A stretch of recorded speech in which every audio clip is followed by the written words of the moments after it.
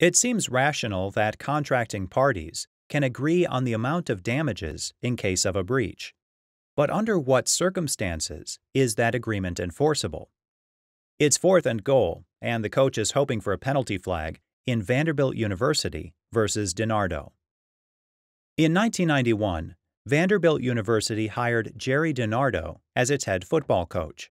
DiNardo's contract was for 5 years and included a liquidated damages provision, stating that DiNardo knew that his agreement to coach for the entire 5-year term was the essence of the contract. Vanderbilt wanted stability in its football program to encourage player recruitment and assistant coach retention. In the event that DiNardo breached the contract to coach for another school, the provision stated that DiNardo would pay Vanderbilt liquidated damages, equal to his net salary for the remainder of the contract term. Prior to the contract's expiration, the parties agreed to a 2-year contract extension. In 1994, DiNardo left Vanderbilt to coach at Louisiana State University. Vanderbilt demanded that DiNardo pay it 3 years of DiNardo's net salary.